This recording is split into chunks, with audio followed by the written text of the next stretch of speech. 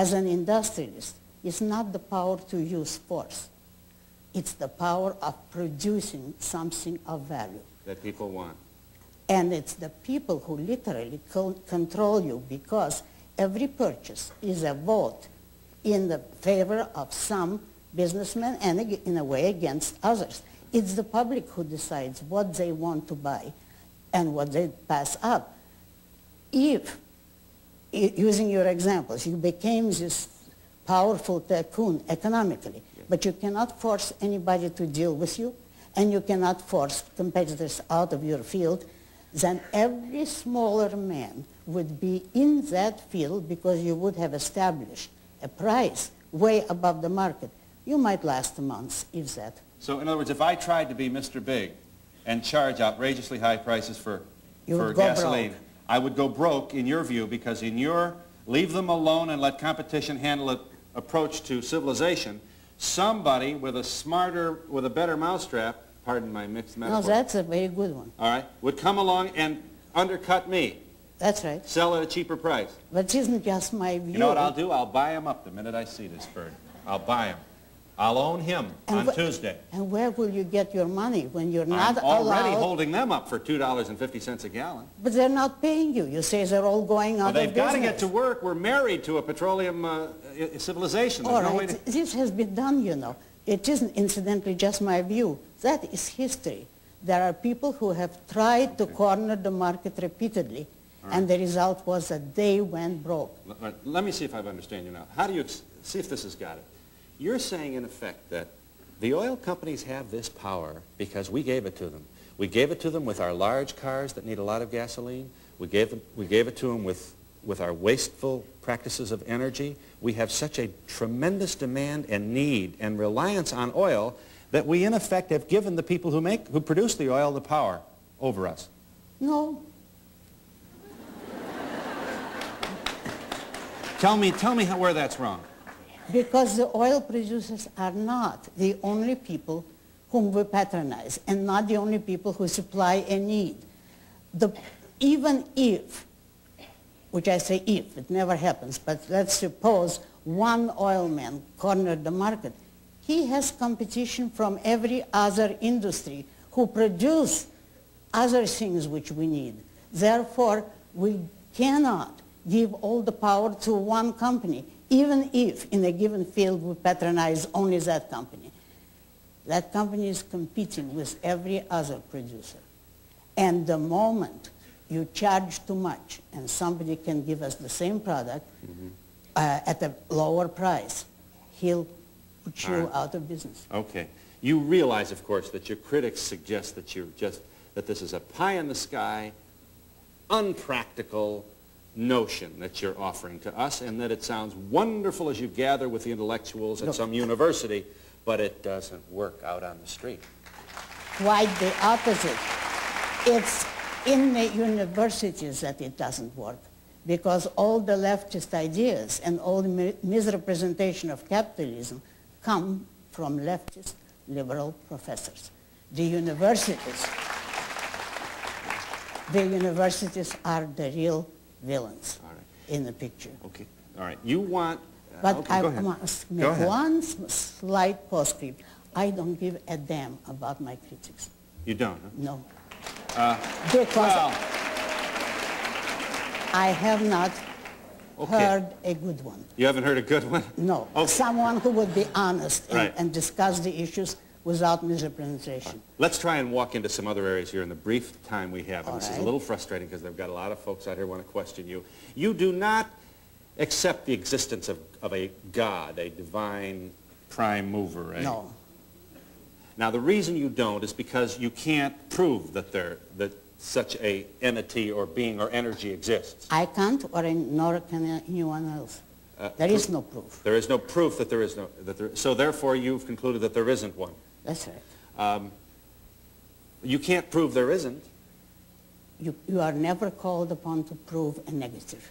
That's a law of logic. All right. Why can't we have you say, Mr. Donahue, I can't prove there's a God, so I just have to take a pass on that one. No comment. I don't know. Why don't you say, I don't know, rather than I'm sure there isn't? Because you can't accept, even as a hypothesis, something for which there is no evidence. I couldn't say... I think there's circumstantial evidence. There isn't any. Oh, this is pretty impressive, huh? It's magnificent. No, it's I mean the universe. Built by man. The universe. You've got to be impressed with the universe. When you see order in the universe, this wasn't an accident, Miss Rand. Oh, now you've got to give me a few minutes. What do you think would happen in a disorderly universe? In a disorderly universe? What's the concept of order? What does it have to do with the things which exist? If they clashed with each other, if there were contradictions, they wouldn't exist. There is no such thing as a disorderly universe.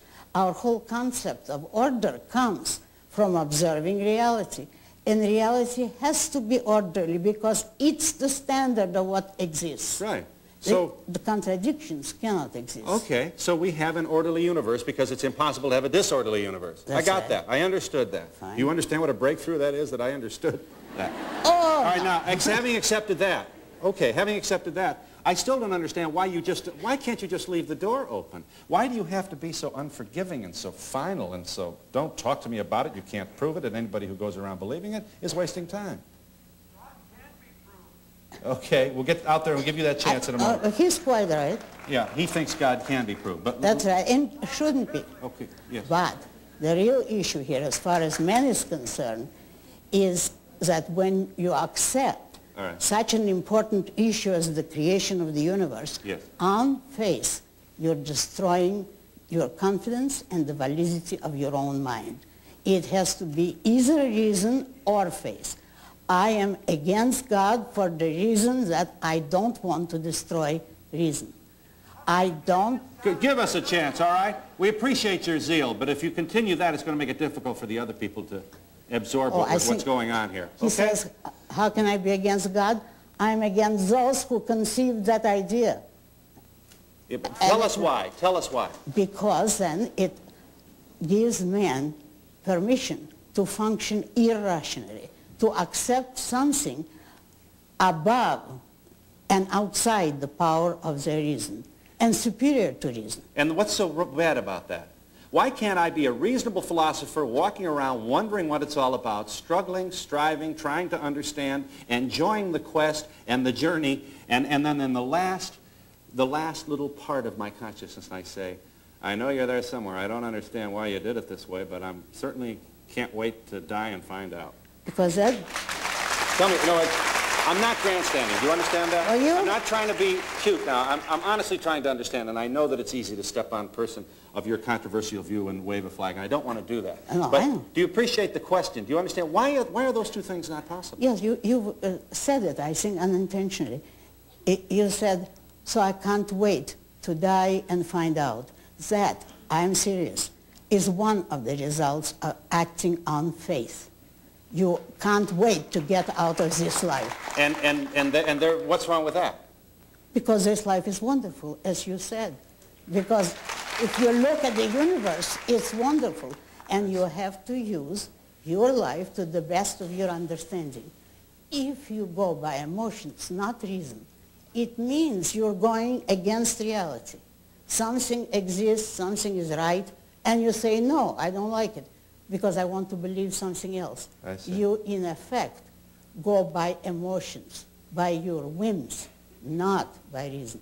And religion or the God concept or faith or worship has people thinking of life as a veil of tears through which you will probably not get without falling. You are essentially an evil person who is bent toward...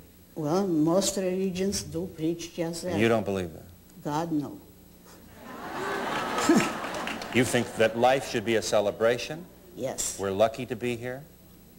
We should be happy to be here. We cannot be lucky, because if we weren't here, we wouldn't be. There's